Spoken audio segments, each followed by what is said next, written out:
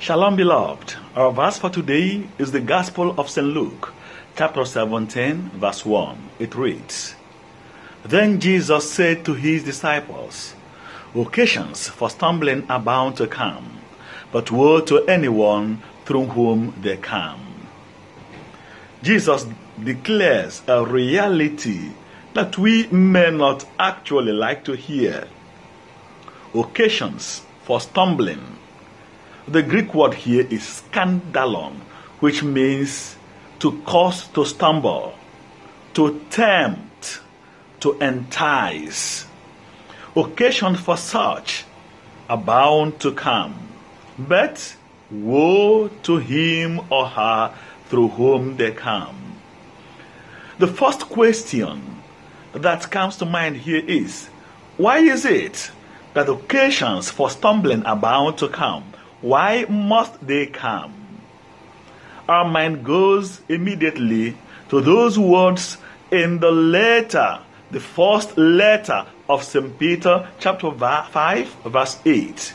He says, Be calm, but vigilant, because your enemy, the devil, is prowling around like a roaring lion, looking for someone to devour. How does the devil prowl around? How does he look for someone to devour? The answer is simple. The devil uses mostly human agents to achieve his purpose. Therefore, woe here is meant for that person who brings himself, who volunteers himself, who gives himself to be used by the devil to be a snare, a cause of temptation, an enticement, a cause of stumbling for the other. The devil does not force anyone. You have to accept. You have to open yourself to the wiles of the evil one to be used for such evil act. And therefore, it is a call for us to be careful, not to allow ourselves, rather than being used as agents of light, to be used as agents of darkness. In our world already, we have many personal sins. And when we entice others, when we cause others to stumble and sin, we have a share in their own sins. Why multiply sins? God forbid. We are called to multiply goodness. Let's take the case of Judas, for example. Judas allowed himself to be used by the devil when the plan was being hatched to track down Jesus and put him down.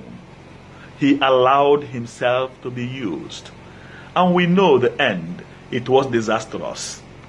So it is when we allow ourselves to be used by the evil one, the end is always disastrous. But when we, on the other hand, allow ourselves to be used by the Holy Spirit to bring God's goodness, to bring love, to bring joy, to bring healing, the result is the blessings of God. Will bring joy, will bring salvation to the other, and we also receive grace of God, and will receive salvation. That is our call as Christians. Opposite of causing people to stumble, to make people see the light and the joy of God. And so we ask the good Lord for the grace, day by day, to ask ourselves this critical question: am I a cause of scandalon for any person? Am I causing anyone to stumble? Am I enticing anyone to sin? If the answer is yes, it is time to rise like the prodigal son and go back to the Father and say, I have sinned against heaven and earth and against you. But if I am on the right path, it is time to continue. The Lord wants us to be agents of light.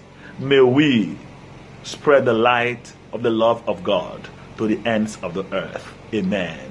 Remain blessed in the Lord.